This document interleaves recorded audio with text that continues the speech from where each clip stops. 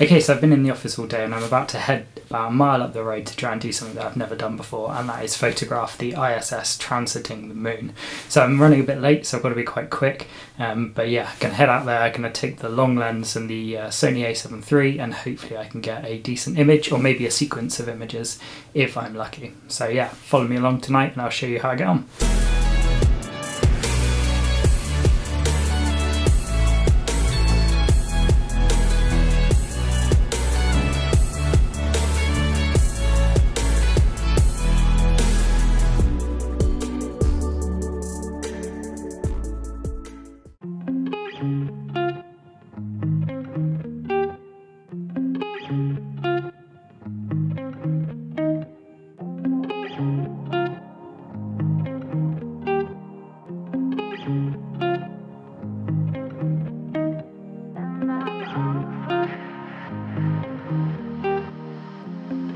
One of my good friends who actually got me into astrophotography has invited me out tonight to try and do the ISS transit. So this is Ben.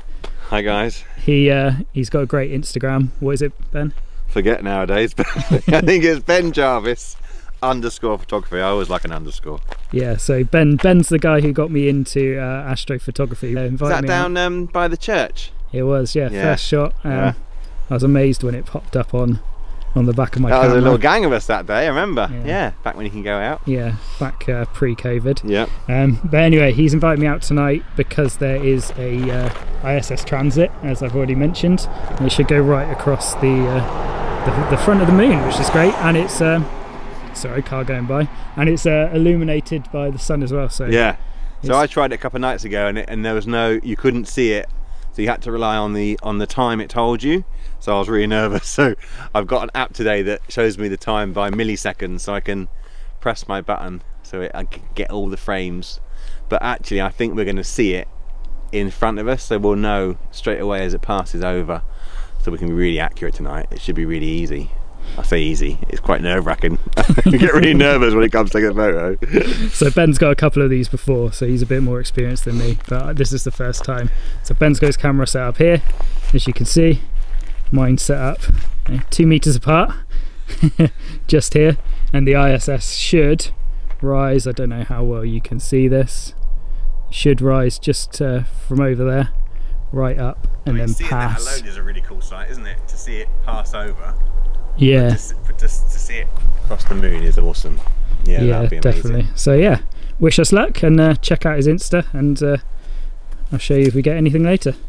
Okay, so I'm out, I'm all set up, I've got the moon nicely framed, and I'm just about to wait for the ISS to transit. So I'm going to film this, and then I'm going to set the video camera up. Hopefully I can get a video of it going over as well. But just talk you through my settings really quickly. So I've got the a7 III, so the Sony a7 III.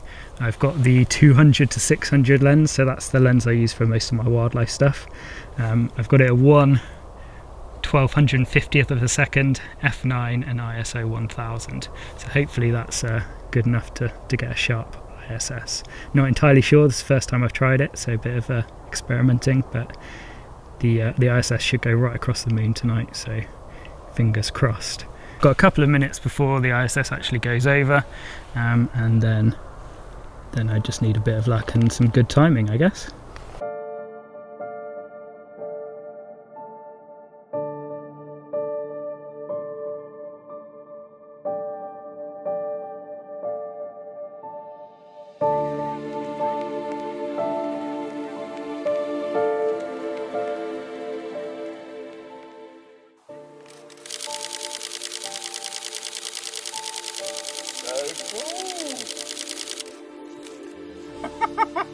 God knows if I took anything. That was amazing to see. That was awesome, yeah. That was totally amazing.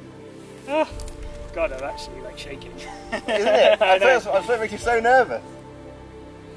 Oh God, did I get anything? Look now, really. I know. Yes! You got it?